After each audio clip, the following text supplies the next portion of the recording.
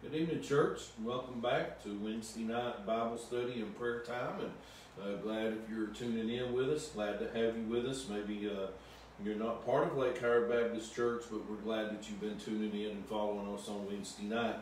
And I hope you've been having a good week as well. A lot of us finally got a little bit of rain, and that's nice and helped things out. But I do hope you're having a great week and want you to just keep praying. There's so much to pray for every week, and it just seems like there's new things, new people that are dealing with situations of life, and just so many things happening, and we just need so much prayer during this day, and we're going to get to that in a minute about praying for some other things. And it's been good the last several weeks. I think so myself, and some good crowd again this Sunday. Appreciate everybody that came out, and really appreciate Brother Walls and his message that he had Sunday, missionary to Taiwan. It was good to have him, his wife, and his new baby with us. And then we had a couple of others that we're going to be talking about Sunday morning.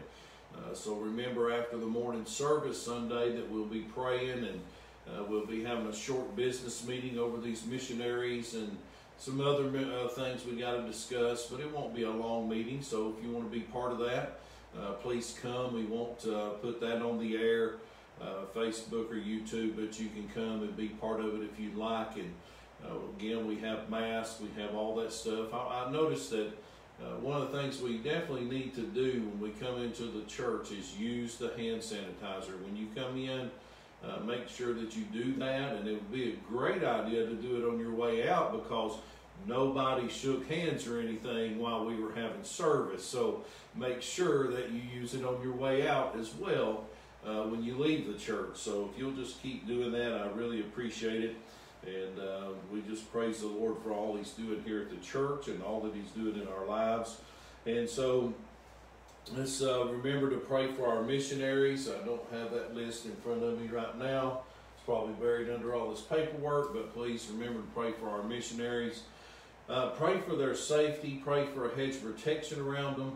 I pray for that all the time, for their wives and their children. And a lot of the missionaries right now are going on the road by themselves, leaving mom and the kids at home or wherever they're staying at to try to help keep them safe. So just pray for all that situation. Pray for them. I appreciate all the work that they're doing, the people that are still getting saved, and praise the Lord for that. In all these different countries, and looking to add more light to spread the gospel in these other countries. So please be here. Please pray for them. And I want you to look at your prayer list tonight. And we do have a kind of an urgent prayer request, if you wouldn't mind. And we've been praying for this lady for several years now, but it looks like it's her time to be meeting the Lord. It looks like it's that time, and I want you to pray for her, her family, her friends, and the doctors are saying that maybe just another day, maybe two at best, and that's Darlene Smith, and she's been fighting cancer for a good while now, and she's ready to meet the Lord. So just please pray for her over the next couple of days. I really appreciate you lift her family up, her friends up. It's a good friend of Michelle Yeoman's, and just pray for all of them. Just need a lot of prayer. So if you please do that, I appreciate it. Our others on our list: Alan Arms, Orlena Baker, Bill Began, Dottie Arnold, Sister Christine, Shirley Chadwin, Piper Davis, David Diller and Taylor, PJ Dean, Travis Caldwell, Edgman family, Scotty Cole, Jeremiah, myself, Brother Jerry and Sister Judy, Sister Esther, Sister Alice, Ross Howard, Chad and Wendy, Scott Johnson, Wendell Babb, Hayden Carswell, Miss Hegwood, Alma, Buddy Stevens, Sister Joan and Brother Eddie and their family, Darlene and Dennis Smith, those are the ones I was talking about just then, Shirley Smith, Jane and Terry Dotson, Tyra Steels, Baby Elise, Greg Stevens, Charles Tennant, Perry Dooley, Jimmy Lee, John and Nancy Thomas, Donna Tidwell, Alan Gayton, Brother Russell and his family, Michelle Shamley, Stacy Dent, Sister Susan and Paul David, Josh and Jessica, Dennis Forrest, Caden Grant, Daphne Westbrook, Frady family, Mark Smith, Baby Jameson, Linda Fisher, Jay Huff, Betsy Barclay Reed, Trip Linsby, Dennis Tucker, Billy and Anna Stevens, Bruce Walker, Fallon Templeton, Nancy Ursry, our military and families. I want to put on there too, under that, our military families, and I want you to put veterans as well. And I don't know, it just seems like lately the Lord has just opened the door for me to talk to a lot more veterans than I ever have in my life, and just pray for them. A lot of them got a lot of issues going on. You can tell I've got nothing going on, no, but need to pray for our veterans and just keep them lifted up, because I really, Lord, just put a bunch of them in my life recently, so just pray for them. Roy Whitaker, Misty Wooten, Pat Murphy, Angie Wells, Michaela Tennant, Pat and Jay Jones, Tanya Sperling, Donovan Brown, Tommy Jenkins, Tom Stocks and family, Teresa Drennan, Teresa Cravens, Jason Lewis, David Worley, Joe Allen, Denny Lawler, and David Thornburg, Josh Murphy. And then one to add that we found out about today is a guy named Mr. Frankie. If you'll put him down there, just health issues. He was a firefighter in the past, and now he's got asbestos in his lungs, a lot of lung trouble. So please pray for him and keep him lifted up. A lot of these first responders give themselves all these years, and then they have health problems, and we definitely don't want to forget about them. We want to pray for them and keep them lifted up. So let's go to the Lord in prayer now and pray over that, pray over our lesson tonight. Lord, we thank you for this night, and Lord, I do pray for all these that are dealing with the issues of life, Lord. Some of them even right now looking at death's door. And Lord, I pray that you give them the grace and mercy, and Lord, that their faith and trust is in the Lord Jesus Christ. And Lord, that maybe when people see someone passing on, to know that we need our heart and our life straight with you, Lord. And I pray for that. And Lord, I do pray that Lord, for these military and these veterans, Lord, I pray for them. I pray for the first responders, Lord, that are putting their life on the line, even in our country right now. And we always think, Lord, about them being in foreign countries, but they're having to do it right here on our own ground. And Lord, that just seems very odd to me right now, but it is a fact. And Lord, I pray for them. I pray for the situations that are going on in this country, Lord. I pray for the ones that are battling this virus, Lord, and we know many of them that are dealing with that right now, and I pray for them. And Lord, we may not always understand your hand in all that's going on, but I do know that you're in control. I do know that your will be done, Lord, and I pray that we can accept your will. And Lord, we do pray for our missionaries, Lord. We love them and we care for them, and Lord, that you just take care of them out there on the front lines, winning people to Christ and starting churches, and Lord, you just direct their paths, Lord. And I pray for our people here at church, Lord. And we have some that are battling illnesses. We have some that are battling different issues in their life, family problems, and everything under the sun, Lord. Even some family members tonight that's on my heart, Lord. I pray for them. I pray for some young people in my family, Lord, that you would help them and speak to their heart, Lord. And all of us have lost loved ones that need Jesus Christ, every one of us, Lord. And I pray that the Holy Spirit of God would work in their hearts and lives. And Lord, we just love you tonight. We pray over the lesson about your word, Lord, that it just sink deep in our hearts and help us to get closer to you, Lord. Help us to be mature Christians. Help us to grow if we're babies, Lord, in the Lord, into something that's well-pleasing to you. Lord, I just again thank you for the blessings that you've poured out on this church, pray that you've poured out on my family. Lord, I thank you for my kids, my wife, Lord. just thank you for everything that you do in Jesus' name. Amen. All right, let's go ahead and take our Bibles. I want you to just pray for me too, if you don't mind. My eyes are giving me a fit, so if they get too bad and I can't read here tonight or something, then we'll have to cut it short. But you just pray for me and keep me lifted up there. I appreciate that. We'll go ahead and find 1 Peter chapter 2. 1 Peter chapter 2. I've been meditating on these verses for the last 3 days. The Lord gave me a scenario for it, and I think about it, and this ain't really going to start off where you're jumping up and down going, "Ooh, Brother Ron, that's some good stuff."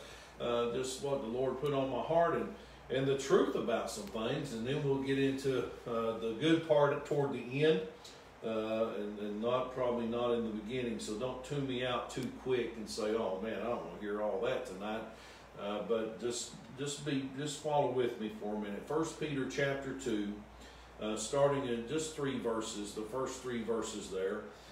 Peter says this. He says, "Wherefore, laying aside all malice and all guile and hypocrisies and envies and all evil speakings, as newborn babes, desire the sincere milk of the word, that you may grow thereby, if so be ye have tasted that the Lord is gracious." Let's pray one more time over that. Father, help us tonight as we look in your word. Help us tonight that our hearts would be open to the word of God. We give you the honor and glory in Jesus' name. Amen.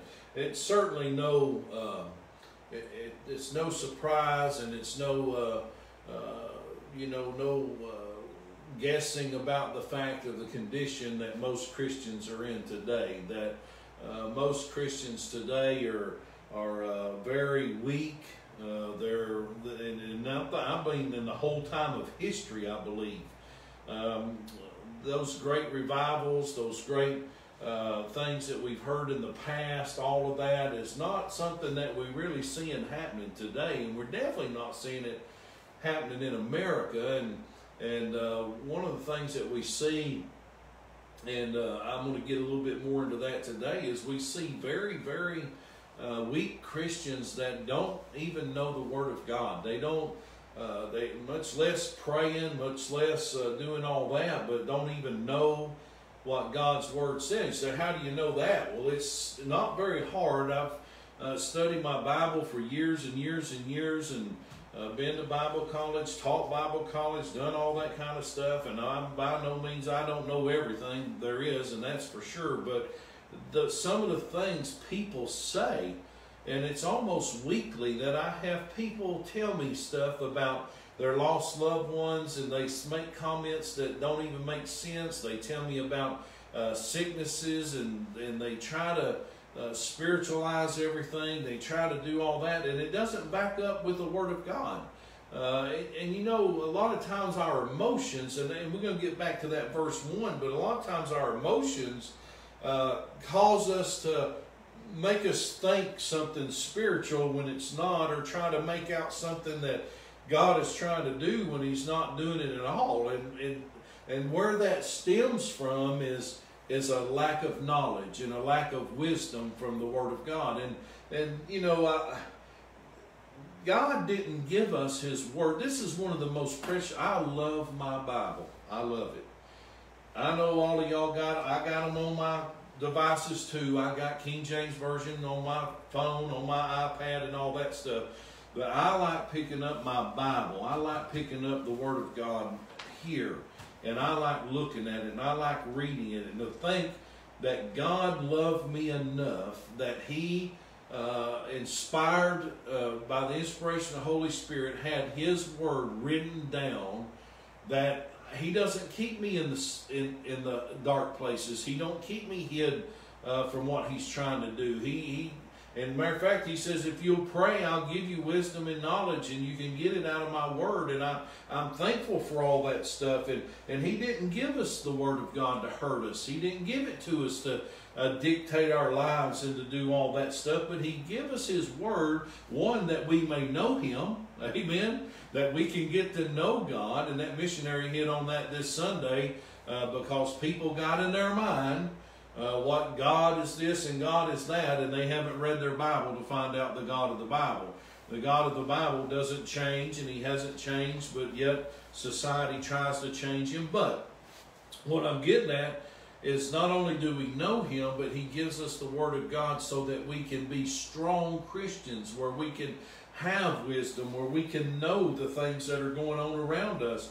And then in knowing that, what we do, instead of walking around saying things that don't make no sense, or going around and starting cults and going around doing all those sort of things, it's so our life can bring honor and glory to God with what we do. And one of the things that most definitely brings honor and glory to God is knowing what you're talking about and knowing what God has said. And so I want you to think about that. And you know, what I've learned in my Christian life is that most people are ignorant and unlearned. And I fought that on two different things. I don't blame it all on the Christian. I blame a lot of it on preachers and pastors. I do. I put a lot of that. If you go back in your Old Testament and you read a lot of that, God puts the blame on pastors, preachers, and all that, priests and all that. God puts the blame on them because they've turned away from the Word of God, and they have done all that. And that has flowed into our society today in America, without a doubt. And you know, most of the time our pastors are afraid to teach, "Thus saith the Lord God." They're afraid of most of the verses in the Bible. They're afraid to stand in the pulpit and teach their people that God has put over them what the Bible says. Hey, especially when it comes to your family, how it's set up, and they're afraid of those things. And what we've seen our churches turned into today is big social clubs. That's what they are. They're gigantic social clubs with hyped up music and all of that stuff going on, and the preaching that produces no change in people's life.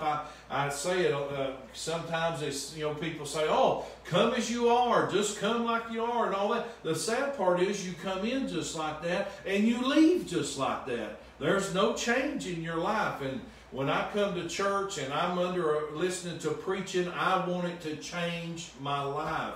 I don't want to come in the same old Christian that I want to be closer to God. I want to know more about God. I want to know more about my life that I can change to bring honor and glory to God when I come to church. But that's not what church is about hardly anywhere anymore. I have gotten some good comments from some people that I don't even know. I don't never met these people, but they have listened to the preaching on Sunday morning and says, "I can't believe there's still a preacher out there that'll say these things about sin and living right and all that." That's what we need. And, you know, I can get up there with a big smile on my face every Sunday morning and tell you wonderful things that'll make you feel great, and you'll go right back in the world, back in sin, back in everything else, and still not how to deal with being a Christian in today's world, and not be able to have any effect on you whatsoever. The preaching is watered down. I mean, if there's pastors out there listening to me and you're one of them, God help you. Get yourself some prayer time with God, and get yourself some boldness, and stand on the Word of God, preach the Word of God with compassion and with love. Amen. That's what God wants us to do. And you know what? Another thing that gets me is a lot of pastors in it now for the money. They're more worried about money and the numbers than they are their people growing in the Lord. What good does it do if you got 1,000 people and they don't know anything about God's Word? I think we'd have to answer pretty heavily for that one day when we get to heaven. The second the problem is our individual fault. You can't blame everything on the pastors. A lot of it comes there, but a lot of it comes from our own individual selves. And when you get saved, that's why God gave you the Bible. That's why you can go out and have the Word of God. Matter of fact, when I know somebody gets saved, I make sure they got the Word of God, because you need to read it, you need to study it, you need to figure it out to know what it says. You need to get yourself into a Bible preaching church when you get saved. You need to get yourself a Bible reading plan. You need to get yourself a studying plan, not just read it, but a time to study it as well. And that's the individual faults. I want you to look here tonight in verse 1 of chapter 2 of 1 Peter. When this transformation and what he's saying here, I remember when I got saved, man, I was rough around the edges. Oh my goodness, I was super rough around the edges. And you know, all this transformation and all these things don't happen in a second. It takes time sometime. And we look here, it says, so here's we are. He says, wherefore, laying aside all malice and guile. I wrote these things down. You know, before we get saved, a lot of us, now not everybody, my wife ain't one of those people. My wife was a goody two-shoes that got saved, and she wasn't out doing the things I did, but a lot of us have. And a lot of us are that way, and even a goody two-shoes may have evil thoughts and have evil ways about them, even though they're not on the outside and everything else. But he says, lay aside all malice and all guile and hypocrisies. Put that aside. That's pretending to have morals and all that stuff. You just pretend like it on the outside, but you ain't got none. Hypocrisies, envies, and all evil speakings. He said, put that aside. Get rid of those things. And then in verse 2, you can put a big then. As newborn babes, desire. See that word in there? It says, as newborn babes, desire. I thought about that for a while, our desires, when we try to get closer to God, when we are saved. I think a lot of times we get saved and we're so happy that we're going to heaven. We're so glad that we finally put our faith and trust in Jesus Christ, but our desires is still for the world, and our desires are still in the wrong place. So as newborn babes, he says, desire the sincere milk of the word. So there's supposed to be a changing in our attitude. There's a change in our emotions. There's a change in all of that. And our desire is not to bring shame to God anymore. Our desire is not to bring shame to the local church. Our desire is not, but our desire is to get closer to God. Our desire is to get close to God by the Word of God. This book, reading the Bible, reading these things, gets us closer to God. It's how we grow. It's the words that we need. That's why Peter says here, as newborn babes, desire the sincere milk of the Word, that you may grow thereby. That's where we come up with weak Christians all the time. That's where we come up with Christians that don't know what they're talking about when they say things. And I've heard it all the time. People, one of the scariest things for a preacher, I think, is when we give testimony time. My wife has been with me in many services where the pastor will get up and say, anybody got a word for the Lord? And you always want to give opportunity for that, but you're scared to death at the same time what's fixing to come out of somebody's mouth or what they're going to say. And it's usually the same ones. It's been my experience in the past and some churches that I've been in before, that when the preacher does that, you already know that something crazy is fixing to be said by somebody, and you cringe at it. Why is it that way? It's because we don't know what the Word of God says. We say things that we have experienced, or we say things that our emotions get the best of us, or we say things like that are not true in the Word of God. So we have to learn. That's how we grow and get strong. It's necessary for growth for the child of God to get in the Word of God. Jesus said this in Matthew chapter 4 and verse 4. He said this. He said, man shall not live by bread alone, but by every word that proceedeth out of the mouth of God. This is the Word of God. This is the stuff that He wanted written down for you and I to read so that we can grow in our lives. God put this thought on my heart Sunday afternoon. Whoa, I didn't lock the chair back. I was almost trying to take a nap earlier before. But anyway, I was sitting there Sunday. I had a good Sunday afternoon. I had Brother Walls and his wife and their little baby over. He is 9 months old. And they had this really cute chair.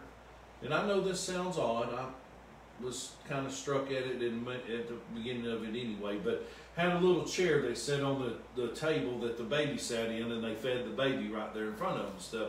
9 months old, she could sit up by herself and all that. Most of y'all met her if you came to church. And so I'm sitting there at the end of the table, and I'm watching this little baby. And the mama's feeding it, so she gives, Hannah was her name, right? Little Hannah? Anna. So we had sweet peas, and I forget what other vegetable we had, corn I think it was or whatever. And she put them sweet peas up there, and I was sitting there watching that baby. And I was waiting to watch her spit them out or put them on the table or throw them down or something. And she got me so tickled because she hums the whole time she eats. Once she starts eating, she's humming. And she picked them peas up and was just eating them as fast as Mom put them there. She was eating those peas. I mean, chewing them up, eating them and swallowing them and all that. And I said, that is amazing that baby is eating those sweet peas. So I think Nana or somebody asked her about that. Somebody asked her about her eating those sweet peas just like that, one after another. And the mom said, oh, she didn't like them at first. Said she didn't have anything to do with them at first because they didn't taste right to her or whatever. But, you know, I just kept putting them on there. And this has been going on for a couple months. And she said, you know what? After she tasted a few of them and after she got used to it, now she loves to eat them. I sat there and I thought about that for a minute. And I thought about new Christians when they get saved and they come to church. And if you got a Bible preaching church that preaches out of the King James Bible and he preaches the Word of God, you know, when you first get saved, some of those messages are pretty tough. Some of them messages are kind of hard to swallow when he's preaching on sin and preaching on getting your life right and all that. And you're sitting there going, man, I'm pretty daggone wicked even though I'm saved and I've got all these problems. Or he gets up there and starts preaching on bitterness. Oh my goodness, that's a hard sweet pea to swallow, isn't it? Or he starts preaching on loving your brother, loving this and doing that, and you ain't been saved long, and you go, man, that stuff don't taste very good to me. And I thought about that little baby. After she got used to those sweet peas, after she ate them long enough, then she hummed and ate it joyfully. I mean, seriously, as she ate those sweet peas. I thought, man, that's the way Christians are today. That's the way a lot of them are.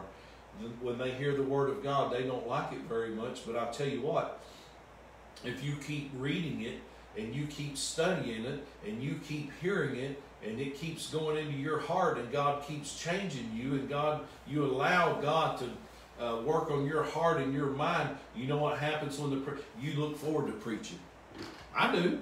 I look forward to preaching. I know some people don't like riding down the road listening to preaching. My wife hates talk radio. She hates that. And I like it. I like listening to preaching when I go on trips. I like putting a CD in and listening to preaching and all that kind of stuff. And I enjoy it. I like listening to good preaching. I like listening to bad preaching because it helps me understand what not to do. Amen? But you have to learn that and read your Bible. You have to have that desire to read your Bible. And I know sometimes it's rough when you're reading the Bible and you read some of these things, but you need them in your life to help you. And I sat there and I watched that and learned that. And you know, on Sunday school, when we had Sunday school and we had regular things going on, we were studying Matthew. And we just finished the Sermon on the Mount the last couple Wednesday nights, and I was finishing up a few thoughts from that. And that's what we've been studying. But I didn't go over this last part of it. Now turn to Matthew chapter 7 for a minute. Matthew chapter 7 is the end of that sermon that Jesus was preaching, that Jesus was teaching on the Mount. And in verse 24, he says this. So he does all that. He talks about prayer, fasting that we just got through looking at. He talked about giving. He talked about everything under the sun that we've talked about in the last, this has been going on for months. We've been looking at the Sermon on the Mount, talking about all these things. And then in verse 24, he says, Matthew 7:24, he says, "Therefore, whosoever heareth these sayings of mine, and doeth them, I will liken unto him a wise man, which built his house upon a rock." So there's more to just hearing it, but he says, "Whosoever heareth these and doeth them," and then we'll get to those attributes in a minute. In verse 25, and it says, "And the rain descended, and the floods came, and the winds blew and beat upon that house, and it fell not, for it was founded upon a rock." I look at the wise man real quickly, and he says, if you hear these things and you do them, the wise man, number one, was grounded. He was grounded. He wasn't wavering on the Word of God. He wasn't going back and forth in his life, not one day for God and one day for the world, or one day for God, one day for the devil. He was grounded in his life, grounded on the rock. The rock was the foundation, Jesus Christ. And then if you look at it this way, I do, here's a man that listens to God's Word. Here's a man that not only listens to it, but he practices God's Word.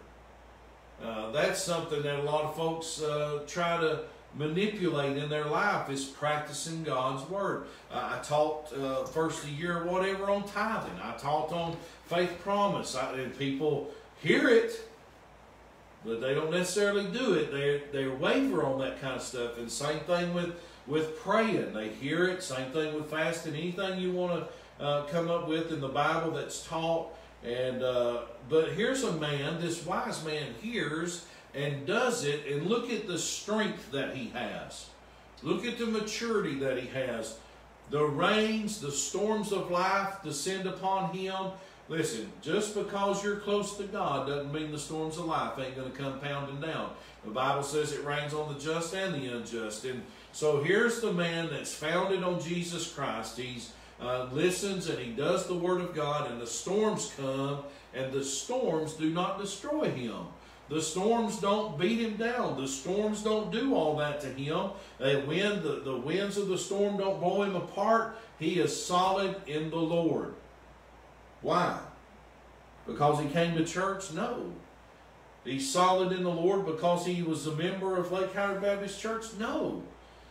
He wasn't, because he listened to God and he practiced what God told him to do.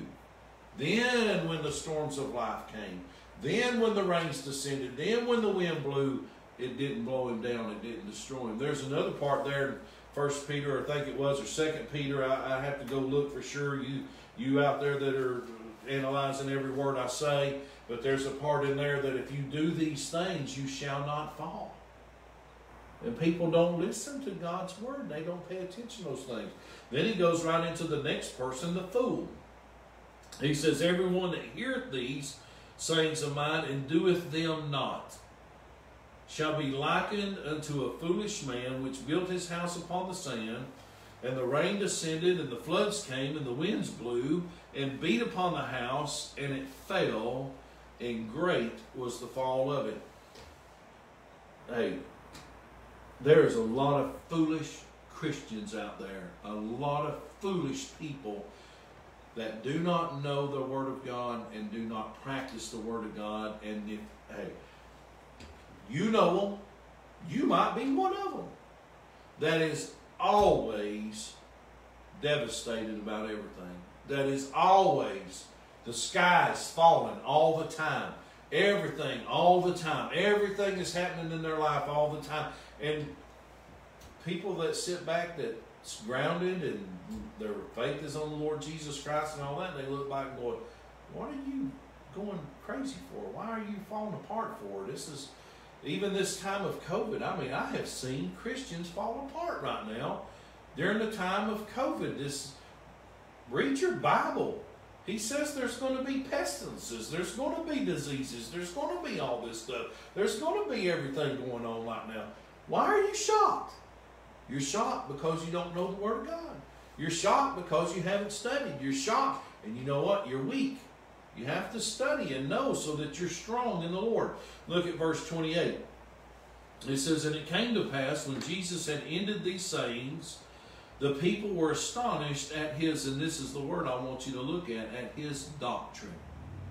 I started a series again on doctrine. I did it last year or 2 years ago, and it's the most important thing in your life as far as a child of God is to have sound doctrine when it comes to the Word of God. And so many people don't have that. And he says they were astonished at his doctrine, God's doctrine.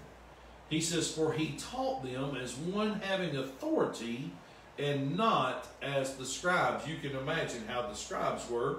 The scribes say one thing and do another. The scribes did all that kind of stuff. But here he says, the one having authority and about his doctrine. Turn to 2 Timothy real quick, or I'm going to read 2 Timothy to you. 2 Timothy 3 and verse 16 and 17. The Bible, this is what he says about the Bible, about doctrine, about the Scripture. He said, all Scripture is given by inspiration of God and is profitable for doctrine. Profitable for doctrine.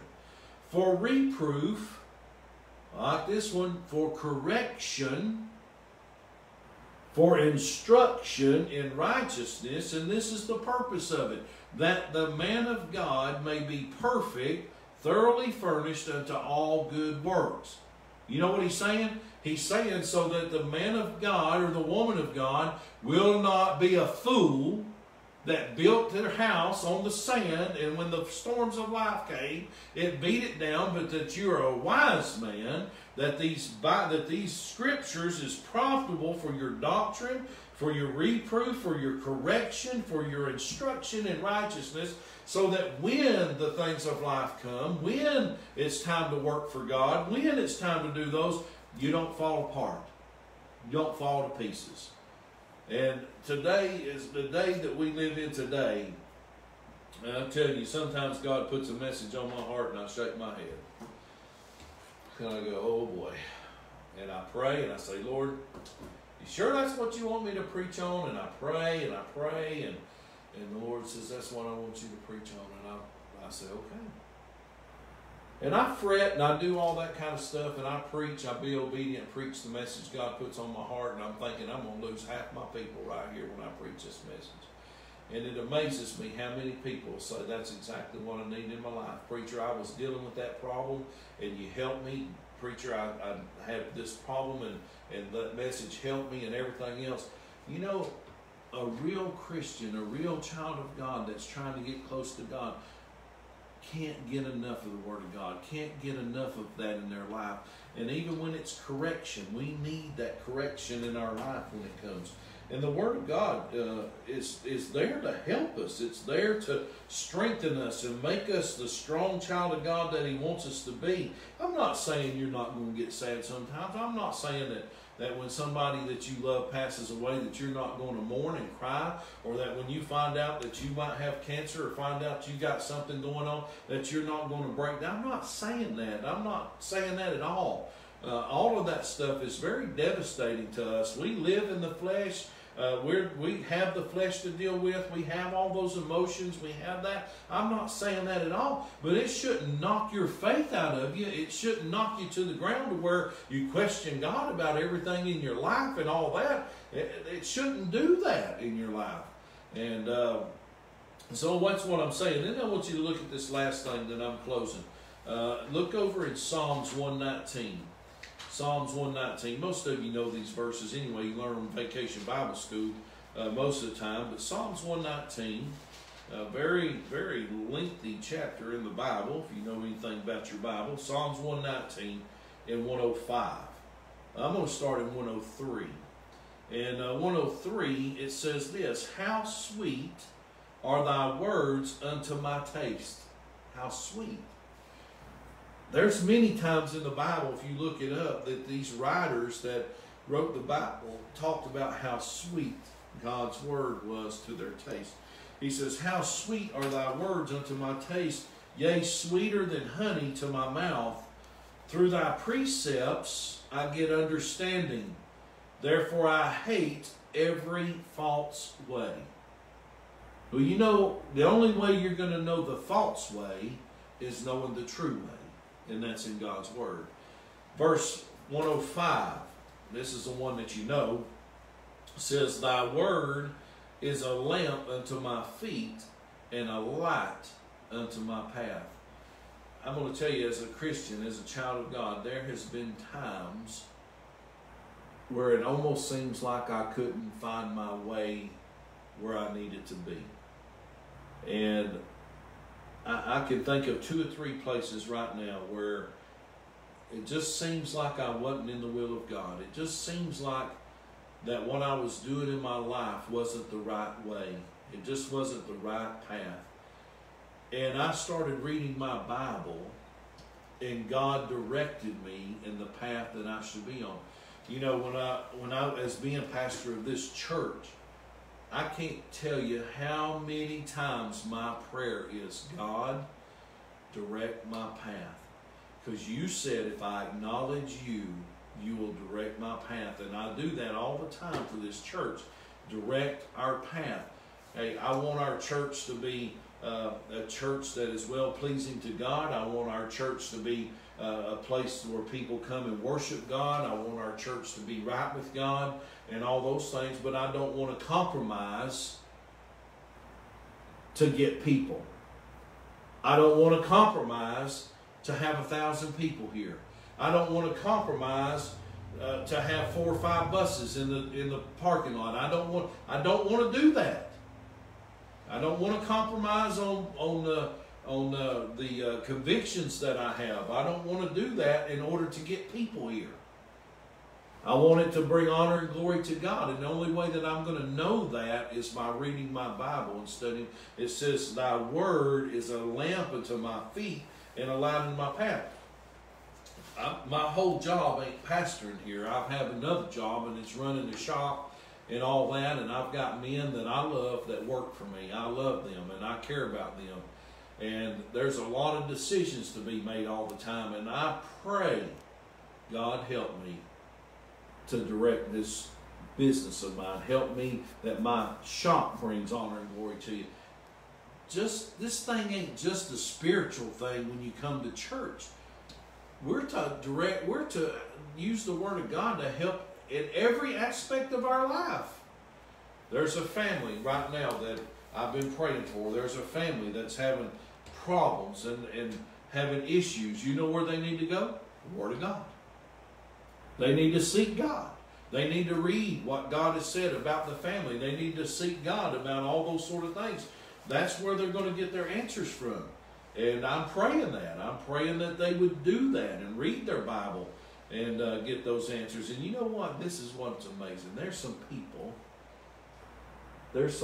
that I didn't have a lot of confidence in, but they have stepped up to the plate and have magnified God, and they have talked about God's Word. And these are some that I thought were very shallow in their religion and all that kind of, but I was shocked, and I thought, you know what? They must really study God's Word. They must really dig into God's Word to know these scriptures and to know what God says and all that. And you know what? When I look at their life, God is just blessing their life. God is just pouring it out in their life. God is just helping them. And God is using them to help other people that are weak in their faith, that are weak in their life, and God is using them to help them. And I thought, man, it put a smile on my face. I'm telling you, it made me excited to know that. And I pray the same thing for our church. I pray that we have people that can help other people with the Word of God and help direct them and just use God's Word. And I would like to just keep on going about things about God's Word. I'm not going to tonight. I'm going to end right here on that. And we'll pick up on something next Wednesday night to study. But listen, folks, every day you should read your Bible. Read your iPhone if you're one of them. Just make sure it's the right one. Or if it's your iPad or whatever. But read God's Word. Get you a good devotional book and read it. Get you some verses and read it. One of the things that's the easy place to start, proverb a day. Read a chapter of Proverbs every day. There's 31 of them. Read them. If the days don't last, then double up one day and get 2 of them. But read a Proverbs a day. It's a good place to start. There is so much wisdom and so much knowledge in that one book. It will help you in your Christian life like you wouldn't believe. It will help you with how to treat others. It will help you when you look at others, what God says about all of it. So just start there. Start there. Do something, but read your Bible every day. All right, let's pray and then we'll close. Father, we thank you for this day. Thank you for Bible study. Thank you for working in our hearts and lives. And Lord, there is a lot of people out there that need a touch from you. Lord, they need direction. They need help. Lord, I pray that you give it to them. Lord, I pray for a good Sunday coming up this Sunday morning. Lord, that people would come and just want to bring honor and glory to you with everything, Lord, in Jesus' name. One other thing, got to add real quick, I forgot. Saturday morning, anybody that would like to come and help, should I say that? I shouldn't say that, anybody. Any members that would like to come and help, or regulars that would like to come and help work. Not socialize, because we're not talking and we're not doing all that, we're working. Anybody that would like to come Saturday morning at 9 o'clock, me and Brother Paul David's going to be cleaning the outside of the church, and we really need a good going through on the inside of the church, dusting the walls and dusting the wood and cleaning the bathrooms and all that good stuff that goes along with being a Christian. Amen. So at 9 o'clock, if you can come, we'd really appreciate it. Be a short one too. Be an hour, 2 hours, unless we really get into it. But it'll be a short one. Just clean the church up, and I appreciate it if you could come and help. Amen. Thank you.